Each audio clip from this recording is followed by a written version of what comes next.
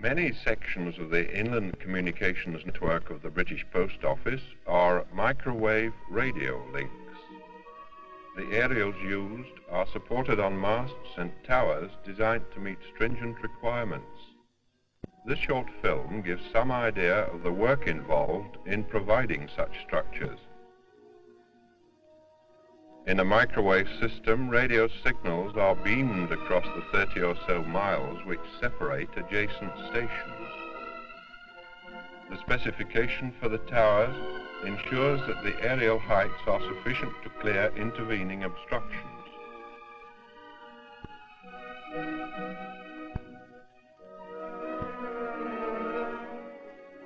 While Contracts Department proceed to invite tenders, the engineer becomes involved in negotiations to obtain planning permission for the towers.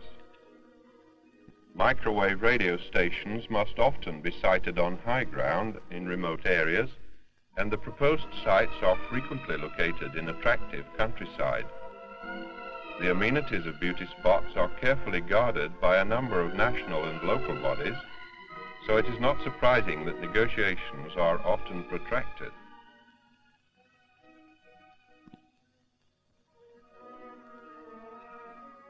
The arrival of the tenders from Contracts Department allows the work of design checking to commence. The engineer ensures that the designers of the structures have correctly interpreted the specification. The tenders are adjudicated and the order placed. Here is an example of a steel fabricator's works where an efficient layout of storage yards and workshops ensures a smooth flow of materials through the many fabricating operations. The tower components are cut and drilled to an accuracy of 1/16 of an inch.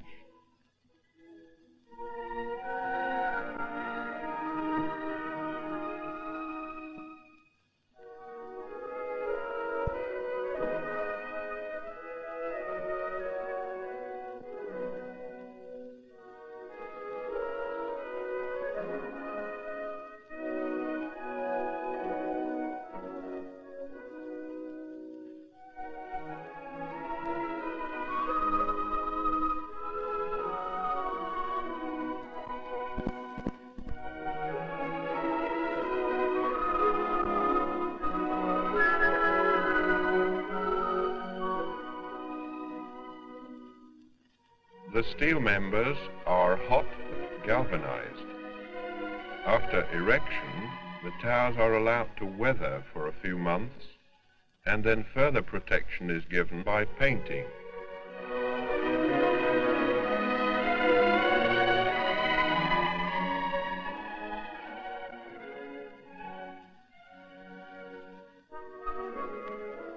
By this time, this will have been bought, and a start is made on setting out the tower and building foundations.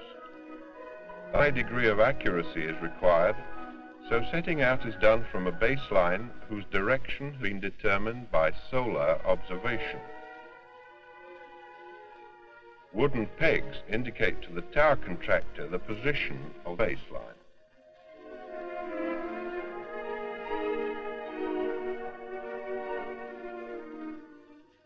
Foundations are often in rock, and on remote sites, mechanical aids are seldom available. The first steelwork to be delivered to site is that used to reinforce the foundation blocks.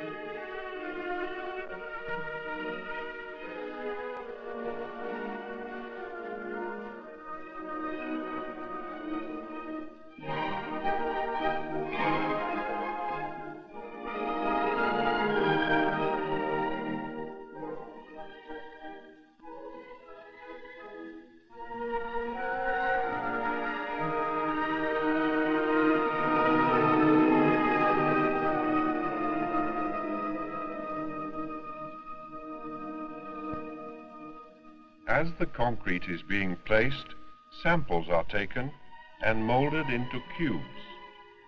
The breaking strength of these cubes, after prescribed periods, is a measure of the strength of the foundation blocks.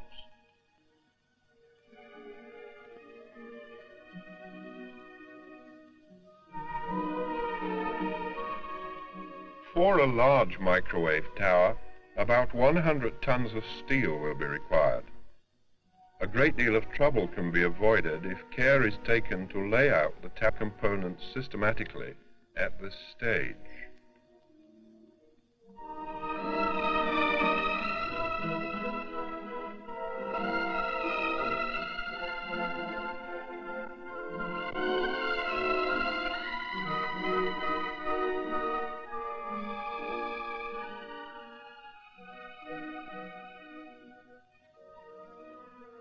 The steel erector possesses a variety of skills which can be gained only by experience under difficult conditions.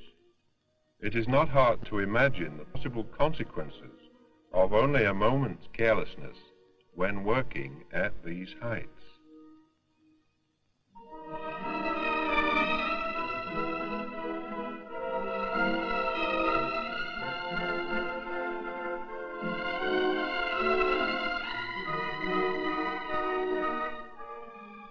These structures are designed to withstand wind speeds up to 100 miles per hour, and care must be taken to ensure that the tower is built exactly as specified, so a continuous check is made on the contractor's progress by a works supervisor.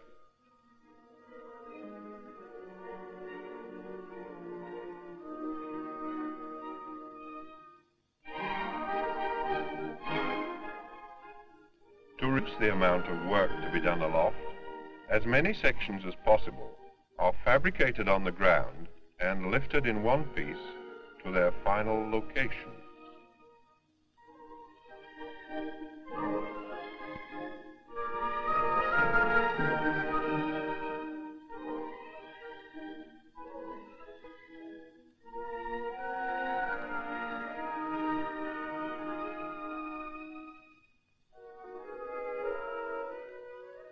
Horn paraboloid aerials are now being used on a large number of microwave links, and the larger of the two sizes provides a lorry load 26 feet long and 14 feet wide. Transporting such a load from factory to site produces many problems. The route to be taken requires much detailed planning and the cooperation of the police. The last part of the journey is over the private road to the site. Only during the construction period do difficult loads have to be transported, so clearances are often marginal.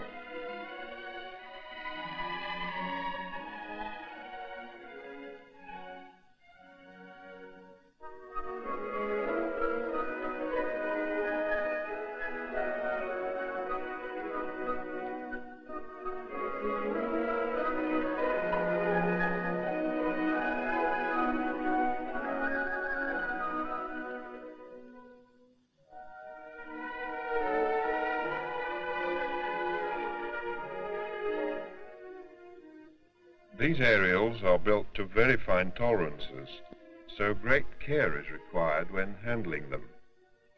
This is difficult with a load weighing 3/4 of a ton, and a calm day, all too rare on mountain tops, is desirable for the job of lifting into position on the tower.